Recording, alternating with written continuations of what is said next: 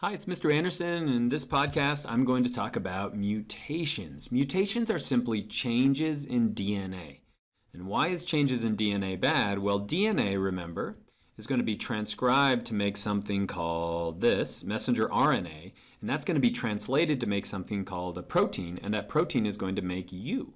And so if you have changes in the DNA, that's going to cause changes in the messenger RNA, and that's eventually going to change the proteins, and it's eventually going to change you.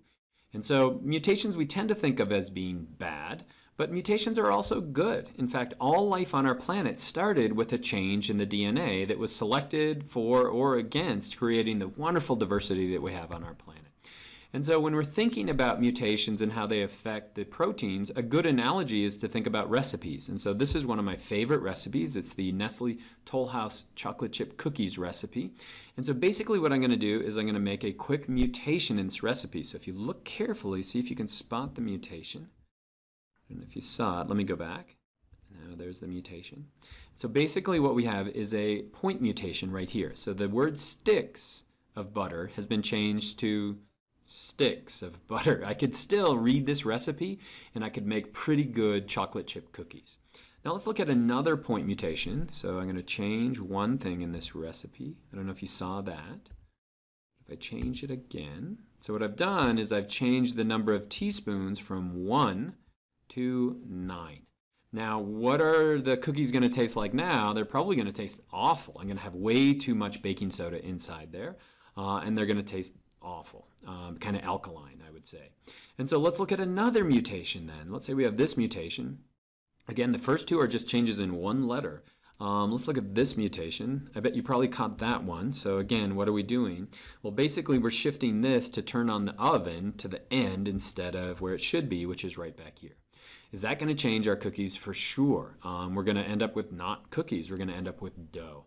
And so if you think about this, changes in the DNA is just like changes in the recipe. Just like with the recipe and the cookies, we can have mutations just at one point, and we call those point mutations, or we can have larger mutations where big chunks of the chromosome are being moved. And so let's look at the first type of point mutation. So if I go and mutate, I don't know if you caught that, let's try that again. This is called a substitution mutation. So right here we've added a C instead of a T. And so you might think, that's bad. Well, we've got protection for that inside our cell. There are going to be proteins that are going to cruise up and down our DNA, and when we have A bonded to C, it's not going to quite match up. And so we're going to know that there's something wrong. And so basically these enzymes could cut out the C, and then they could put the T back in again. And that'd be no problem. But let's say they're cruising down and they see there's a C on this side and A on this side. Well, they might think, not thinking, but they might realize that we have to get rid of this A, and so they're going to put a G in here. And so 50% of the time they're going to replace the wrong letter.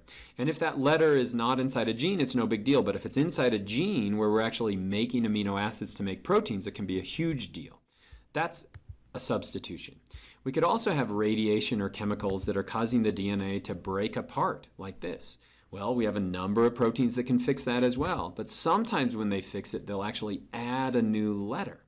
And so this strand you can see is totally fine, but now we've added this new letter here. When this cell replicates, when it makes a copy of itself, this strand is now going to have an extra letter in it. And what that could do is it could shift all the letters over, and that could screw up the whole protein. Or if we look at our DNA again, what's another thing that could happen? Well, maybe it's a chemical or radiation that causes one of our nucleotides to be lost. So now we're missing that. And now when the DNA tries to fix it, it will fold on itself, but we still have missing one letter on this side, so we have a deletion. And so this side, if we copy the DNA, it's fine, but if we try to make copies of this side, we're going to miss big portions, or at least one letter out of that gene.